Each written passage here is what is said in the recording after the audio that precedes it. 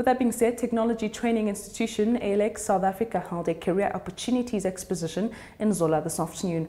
This was to educate young people about the technology industry. Those who are interested in applying for the program of choice can do so free of charge by visiting www.alxafrica.co.za.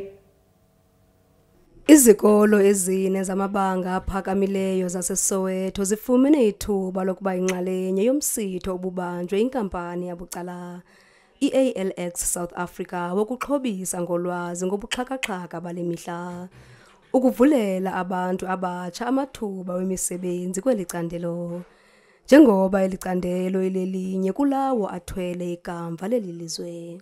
ALX South Africa is part of Send Technologies. We are the tech skills training arm of the business. Our mission is to train young people across the continent, 2 million young people across the continent in tech skills by 2030. So what we've been experiencing, especially in our South African market, is we know the issue of unemployment, and we know that young people lack tech skills training because we have a very big, or rather broad gap when it comes to digital skills training, and that's the gap we're trying to help bridge. So we thought today we're going to go and take the information and the opportunities that are available in tech skills training from ALX to the people. So we went and we collaborated with some schools around Soweto.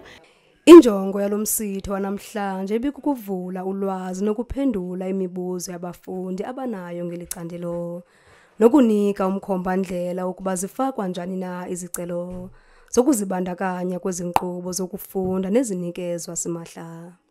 We are so excited today that we've got over 400 matriculants and including the class of 2023 that are here today to learn about what opportunities lie in tech, but not only that, what could a tech skill as a young South African today unlock for me? How does it future-proof my career? So these are the questions we are trying to answer, and we are just trying to educate and enable access to young people for these opportunities. Ngeenkcukacha zokufaka izicelo ulutsha luyakhuthazwa ukuba lutyelele kwiwebhusayithi yale nkampani nakumakhasi wayo wonxibelelwano.